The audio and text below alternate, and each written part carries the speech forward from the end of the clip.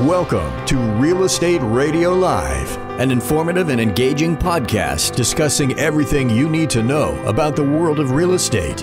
Your host, Joe Caccera, provides you with insight and guidance on how to buy, sell, finance, and invest in real estate. He also offers real estate tax management strategies, new construction advice, home improvement tips, and much, much more. And now, to guide you around the world of real estate, here's your host and Real Estate Radio Live team leader, Joe Caccera. All right, welcome in, Joe Caccera with Real Estate Radio Live. Thank you for those that are participating and watching us via Facebook. We're sorry we're a little bit late. We tried to stay on time. We had a scheduled time to bring the podcast to you live at 3 o'clock this afternoon, so a few minutes late with some technical difficulties. But before I get started and invite my guest in, let me just remind everyone, for almost 11 years, we've been doing the live radio and podcast now, and primarily the focus is real estate. We've had this show for, again, we've done over 1,700 shows, and we get a little over 10,000 downloads a month. And I want to thank those that continue to participate and support the show. I get a lot of emails and texts and communication during the week of different topics and different guests that we have on.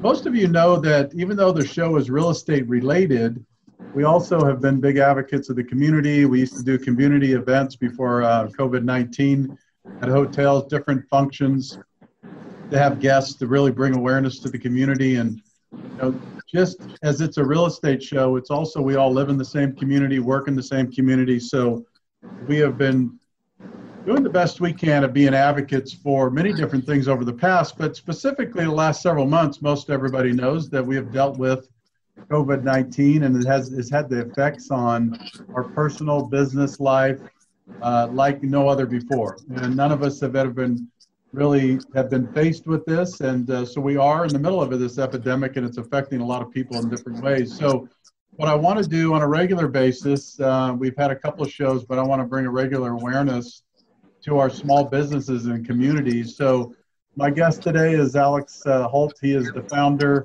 CEO of Flights Restaurants. Alex, good to have you in today. Hey, thank you, Joe. I appreciate it. I'm excited to get to chat with you a little bit and hopefully shed some light on some stuff that's going on here in Silicon Valley. Yeah, thank you for taking the time. This is important. So let's do a couple things here, Alex. If you could first give our listeners and our viewers kind of just a quick idea of your background, and then why you started Flights, when you started Flights, and then give us an idea, just kind of remind everybody your locations. And then once we do that, we could get a little idea of what's been happening with the event of COVID-19 and some of the developments over the past couple months. Sure. Quick rundown. I grew up playing hockey. I played professional hockey for like 10 years. I was drafted by the San Jose Sharks in 2003 and had a knee injury pretty young, and my hockey career never really took off and became what it was supposed to be. So I actually ended up founding my wife in Las Vegas, of all places. And we moved back to basically where she grew up here in the Bay Area in San Jose, Los Gatos, Almaden area. And we've lived here since 2011-12. And I started Holt's Restaurant in 2013. That was a little bit more on the fine dining side. And then basically opened Flights, which was the second location in Campbell, in 2017. And then in 2018, we converted Holt's in Los Gatos over to Flights as well. And then we opened up Burlingame and Mountain View the same year. That was kind of a crazy year. And I also had my first daughter that year, which I don't know how that is even possible, looking back at it. But yeah, and then we got the opportunity to open up our fifth location in the Miracle Mile shops in Las Vegas on the Strip, right across from Bellagio in the Planet Hollywood Casino. And that opened in July 2019. And then obviously, March 2020, we got hit with COVID, and we've been scrambling ever since. And then, kind of what you were touching on earlier is like, my world was basically flipped upside down the other day when I was at work. My wife called me crying, and she was like, "We just got served a lawsuit." I was like, "What? For what? Like, what happened?" Mhm. And basically, our Mountain View landlord decided to sue us for the rent that we owe since basically April of this year. We've had 0 sales for 120 days, like no sales whatsoever. Mhm. And the landlord wants full rent, late fees, attorney fees, and all this stuff. And yeah, it's just not right. So I basically have started a war, and I am gonna fight this publicly so that other landlords hear about this and know about this and know that, you know, they can't just take advantage of small business owners, because we won't have a small business community if that happens. And I'm getting political contacts involved. I'm getting the news involved. I'm getting my friends involved, and we're raising money to hire really good attorneys, and we're going to try to take this all the way. Very good.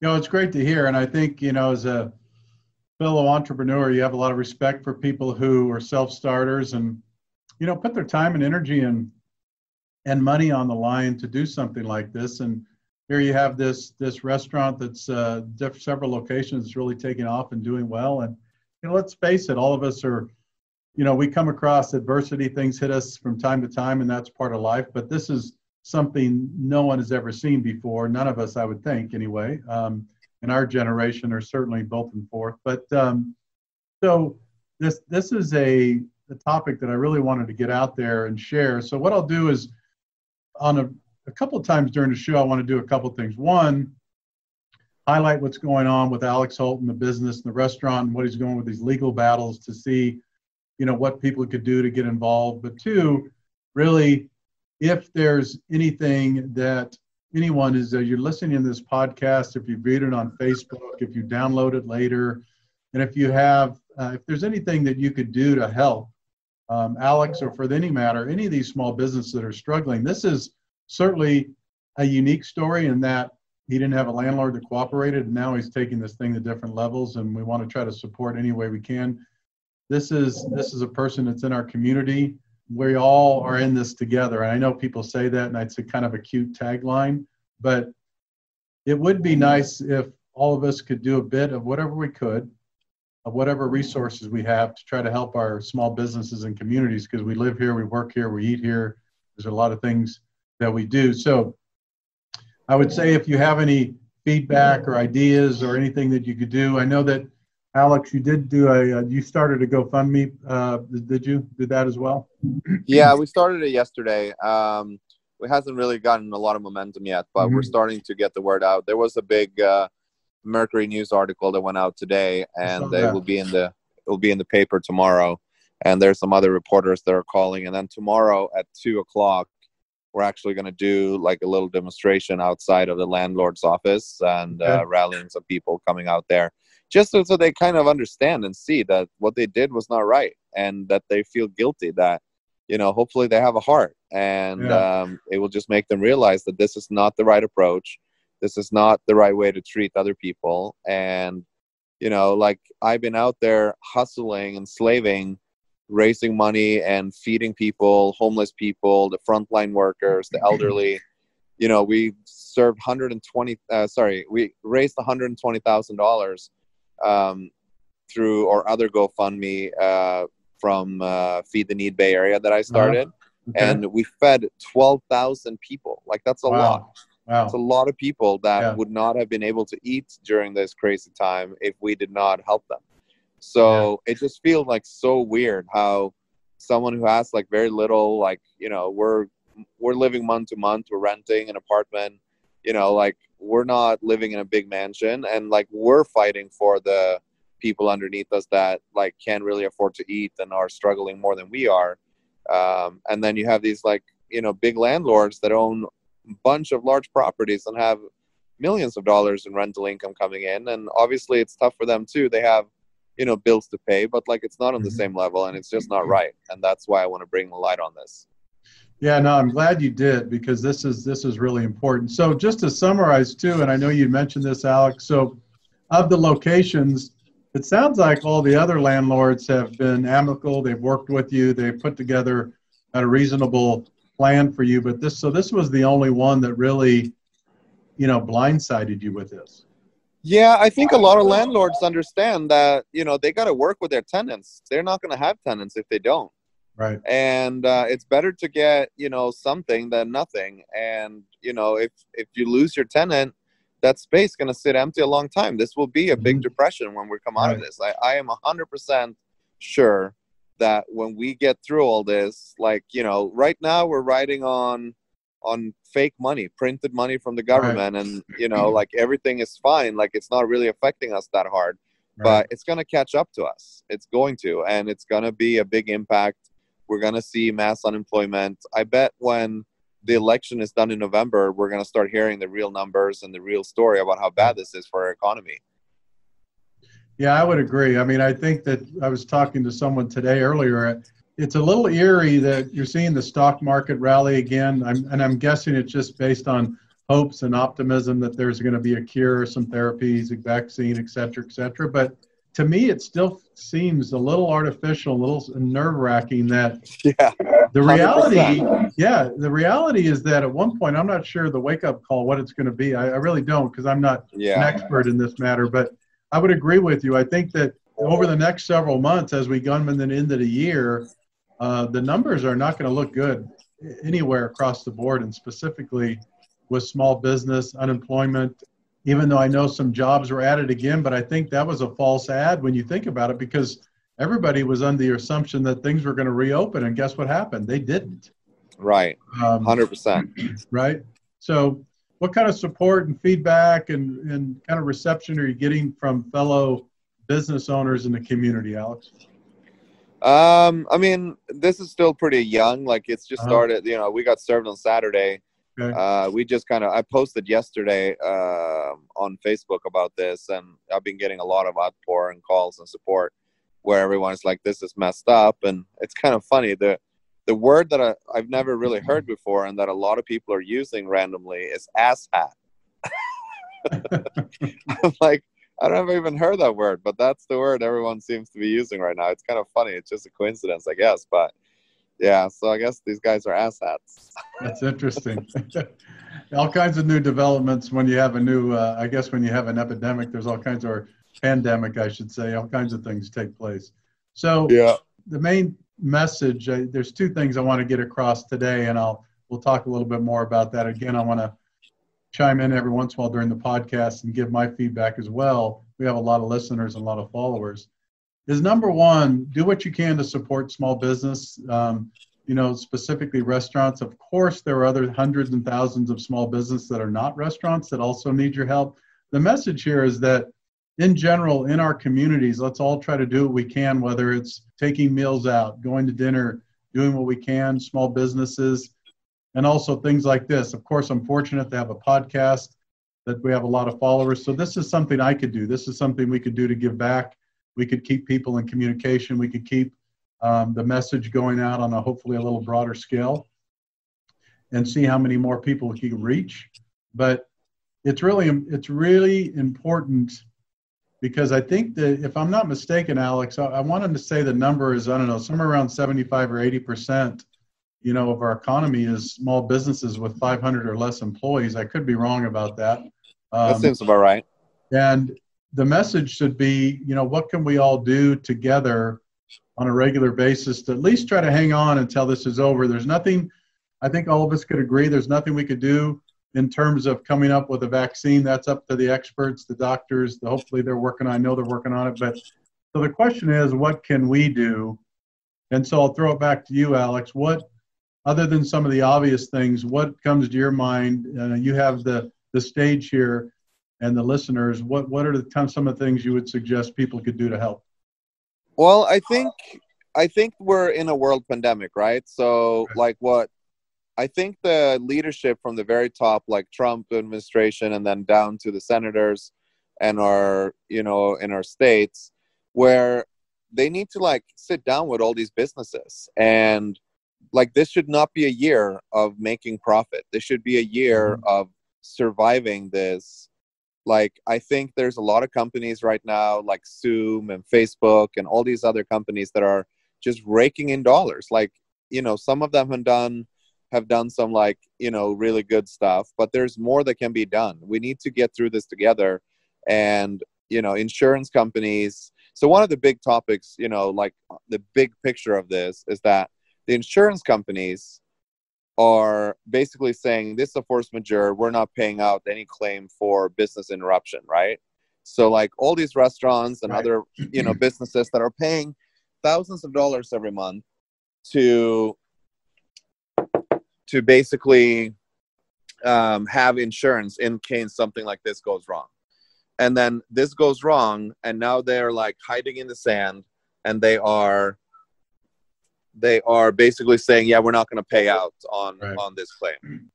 So on the other side of it, we have, you know, the government saying you cannot operate your business for public safety. Sure, you know, we want to save lives. We want to make sure this doesn't spread and kill more people than it has to, and all that. Like, I totally get that. And then you have, you know, the landlords and the mortgage companies. So like those three, that triangle right there, that should be where this burden gets carried. And how they solve that and how they figure that out, I don't have the answers to. But what I do know is that small businesses keep paying their sales tax, keep bringing to the economy, keep, you know, doing everything they can do. And we cannot carry this burden. The small business community do not have the funds to weather this. Like, we just make a living. Like, that's the difference between small business and big business, is that we just make a living. We break even or make enough to pay for our house, pay for our car, to pay for our employees. And it's just an Ecker wheel going around. Versus big business, you know, they have millions of dollars in profit and shareholders and all this stuff. And I think the message, in my opinion, should just be like, this is not a year to make a profit. This is a year of survival. It's you know, once in a century of a type of a situation, and we need to just get through this together and you know, really be a leading star. Like, I feel like Facebook did a pretty good job, you know, going out there saying we're doing all these grants, we're doing all these things. And same thing with what's his name again, the CEO of Twitter. Oh yeah, I can't think of his name, but I know who you're talking about. Yeah, so like they went out pretty early and said, I'm donating all this, I'm doing this, I'm doing that. But there's so many big businesses out there that needs to take this responsibility and step up and say, like, okay, the world is in need right now. Like, we're going to be a leader, and that's going to benefit them in the long run and position them as like a strong, amazing company that you want to be a part of, you know, like, but instead they just like, oh, we're going to make a bunch of money this year. It's going to be a great year for our stockholders. Like, that's not the right way to think about it when you're going through a time like this. No, absolutely correct. So of your locations, tell us a little bit about the dynamics and the makeup right now, Alex. Are they open all to outside dining? Give us kind of an idea of what your business looks like at the moment. So, well, yeah, I forgot to answer one of the questions you had earlier. Is you said the other landlords, what they've done. And, you know, like very early I went to them and I was just like, hey, we need to like work through this together. And we came up with a great plan that, you know, they're helping out with some forgiveness on rent. We're paying as much as we possibly can.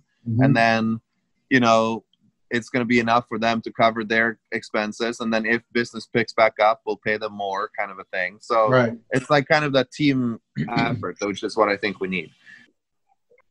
I lost the train of thought. What do we say there about that's okay. That's okay. I understand. Don't worry about it. So what the question was, Alex, the kind of the makeup of your restaurants right now, is it outdoor dining? So Mountain View, we're completely shut down. We haven't had nothing in sales since this happened. And in Campbell, we do have outdoor patio. So we did a little bit of to-go when that was, you know, basically the only option. But very, very, you know, not much. And then in Los Gatos, we did a big grocery store that we built. Where people could drive through and pick up groceries. And then in Burlingame, we were completely closed for a few months. And then when they opened up outdoor dining, we opened up there. And it's actually doing really well. And then in Vegas was completely shut down for, I want to say 3 months. And then we recently opened up when they opened up indoor dining there. with all the restrictions. So it's kind of all over the place. It's a very challenging time to be a CEO because everything changes every day. You know, new rules. The politicians keep making changes and going back and forth on what they're saying, and you know what they did to like the hairdressers and the massage places. It's outrageous to me how they basically say like you're going to open on the 13th and everyone goes and spend their last few dollars to, you know, make it a safe place to have customers, and then a day later they get shut down again. Like I don't understand how that's even possible. And then doing that without giving them any more money or any more support or some promise saying like, don't worry, we're going to take care of a couple of months rent for you or something, right? Like it's just so crazy. I've always thought, I know it's not this simple, but I've always thought when it came to government, you know, I don't care if it's city, state, local, whatever. What's frustrating to me is, I'll go on a bit of a rant tangent right now, is that the solution's either always raise taxes or someone else will take care of it. In a time like this, you'd love to see government officials, state, local agencies, everybody, you know, almost to have some clause in their contract that says, you know, if you don't come up with some logical solutions over a period of time, then you start losing your own money and your own pay. Because I feel like a lot of these people that are super comfortable, no matter what happens, they're still going to get their pay. I think everybody, you know, should really live in it. If you're a government official or if you're making decisions about what's going on with small businesses and communities and people's lives, you need to understand what it's like. The pain. Yeah. Right. I mean, it's difficult for someone that's in a very comfortable position getting a payroll or a salary, no matter what they do or decisions they make. It's hard to get those people to try to understand the sense of urgency. And I know that's not going to change overnight, but that's one of the things I think that is the most frustrating part about, and you just gave an example of some of the decisions were made on opening up and then closing and some of the things that are taking place. I'm not saying that, you know, all of us should have all the answers, but we all should be working together to try to figure out the solutions. Right. Yeah. So the couple different ways that we could help, Alex, one would be, of course, come to the restaurants, show support, you know, buy yourself a meal, buy some food, of course. The other way is to participate in the GoFundMe, right? Is that correct? Yeah. And then also just, you know, some people might not be able to afford to actually help monetary way. You know, like the energy that you need to go through something like this and fight other, like some injustice like this, you need to feel like you have people behind you. So like a like on a Facebook page doesn't cost anything. A comment on a Facebook page doesn't cost anything. A share on a Facebook page doesn't cost anything. There's a lot of things people can do just to spread the word so that people are aware of what's going on. And a friend of a friend of a friend that might be sitting in a nice house feeling like this is crap. Like if I was a landlord or I am a landlord, I did the right thing. These guys should be outed for this. And they drop $1,000 in a donation, you know, like that's how it works. And that's why it's so important. Like you think like, oh, I can't really afford to do anything right now because my salary got cut or I don't have a job or whatever, but you can still do bunch. You can, you know, pick up a meal. We actually do free delivery, or we hire a bunch of college kids to do our own free deliveries. So you can do that. You can come in and eat. You can drop a couple of dollars in the GoFundMe page that's going to the legal fees to, you know, help all small businesses fight this. And then also, like I said, just share, like, get the word out. That's it. All right. So are you open, are your restaurants open for lunch and dinner? Give us an idea of how. So we do lunch on the weekends. So lunch Saturday and Sunday. And then during the week, we're only open during the day. We're open 7 days a week. So we start at 4 o'clock during the week and then noon on the weekends. Okay.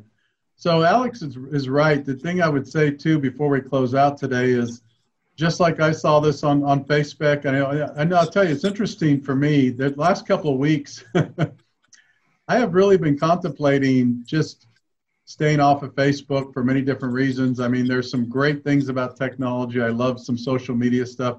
Other things I just can't stand about it. But, you know, this is kind of a perfect example. I saw this on Facebook, and it struck a chord, and I understand what it's like to be a small business owner. I've been an entrepreneur pretty much, the last 30 years myself. So I have a lot of respect for people who start own businesses of any sorts. And on top of that, it's right here in our community. I work in Los Gatos, live in Willow Glen.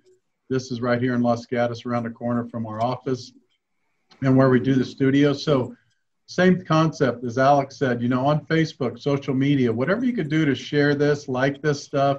You don't know who it's going to touch. And the other thing I would say, I know a couple of attorneys, so I'm going to get this information to them and see if they're willing to give any insight, or, I'm not going to speak for them. Maybe there's some pro bono, or maybe there's some things that they could suggest on a legal perspective that I'll be sharing with a couple of my friends. So if anyone that's listening to this podcast, as Alex said, it doesn't always have to be about money. Could be someone could be someone you want to share this with. Do you think that might have an impact? And I think that would be the message, Alex, that I think you just said, that it's very valuable to, Yeah. out there. Because the main thing is that what we said earlier, we're all in this together, no matter what. Any one of us can get sick. Any one of our loved ones can die from this. Like, we're all in this together. That's why I don't understand how you can be so ruthless in the midst of knowing that we're fighting this thing together, that you can go out and file a lawsuit without even letting someone know. Right. Right? Like, I would not, like, let's say they would have been a mom and pop landlord. They were desperate for the money. They really needed them. And they were like, hey, if you don't pay me something, I don't have a choice but to go to court and try to get some money, because I need the money or I'm going to lose my house where my family lives. Right. Like, I would have said, okay, here, let's come up with a deal. I would love to, work something out. But like, that's not what happened. They just like cutthroat straight to the freaking lawsuit. And like, they know how terrifying it is. And they know that most, tenants would just come crawling and saying like, I don't want to be in a lawsuit. There's the rent. But like, I can't do that. Yeah. I can't. It's against my belief. Maybe it's the Viking blood in me, like growing up as like a barbarian or whatever. Like, I don't know. Like, I just can't sit on the sidelines and watch people get away with bullying other people like this. Like, you don't kick people when they lay down. That's the number one rule in playgrounds. Yeah, that's a good point. Is it wrong, or is there legal issues or perspectives around the fact that, do you want to mention the landlords or the corporation's name that did this, or is that not wise, or do you want to do that? I don't think there's like any real repercussions to do it, but it's already public in the lawsuit. It's already on the Facebook page. Right. I just don't prefer for it to come out of my mouth. It's just my principle. I don't know. I just try to be the bigger person always, and this fight is not necessarily with that particular landlord. This is to protect all small businesses. Yeah, good point. All right, well, before we finish up here, Alex, again, remind everyone, if you have, again, websites, information, any contacts, anywhere. And again, remember, if you could also just quickly remind them of your different locations to keep them aware of that as well. Yeah, sure. They can come down to Los Gatos, Campbell, here locally. And then obviously Mountain View is not open yet because we don't have a dining room open yet. And then we also have Burlingame up in San Mateo area, right on the corner there of Burlingame Avenue in California. And then, of course, Las Vegas, if they ever make it out there. Very good. Well, Alex, we'll stay in touch. I have some ideas myself how we could do some help in some additional ways. And then on top of that, I think it certainly wouldn't help to do this podcast and have you on maybe every couple of weeks or so, just to get us updated. And repetition is a good thing on something like this. So we'll do that and commit to that for you as well. Yeah, I'll be happy to come back on. And anyone who hears this, who feels like this is wrong and do want to stand up for small business, we're doing this 2:00 tomorrow in Palo Alto. And we'll bring some sandwiches and some boards for people to hold up. And hopefully we can get the media out there to come support. Okay, and that's 2:00 tomorrow. Is there an address somewhere, or do you want to give that out now if people want to participate? Yeah, sure. The address is going to be 2390 El Camino Real. All right, Alex, thanks again. In Palo Alto. Their office is in Palo Alto, so that's where we're rallying tomorrow. Very good. All right, thank you so much. Yeah, we'll continue to share the social media. We'll share this, of course. This podcast will go out later tonight, and get distributed out. So hopefully we could help in any way we can. But keep the fight, and know that you do have a lot of people helping to support you around the community and the neighborhoods. Appreciate it very much. Thank you so much. Thank you so much, Joe. Have a good one. Yeah, Alex, take care of yourself. All right. Okay, you too. Take Bye-bye. care. This is Joe Kuchera with Real Estate Radio Live. Thanks again for tuning in, and thank you for supporting any way you can Alex Hult and the Flights Restaurant, going through a tough time. You explain the legal battle they're going through. It's just a shame. It's disgusting, really, what this landlord would do, and we need to get messages out like this to help as many as we can. And specifically, go to the Facebook page or just go to Flights Restaurant. We have many locations and help any way you can. Thanks again for tuning in. Take care. Have a great afternoon. You've been listening to Real Estate Radio Live. For more information on today's program, visit RERadiolive.com. That's RERadiolive.com. Subscribe to our podcast. Discover more at RERadiolive.com.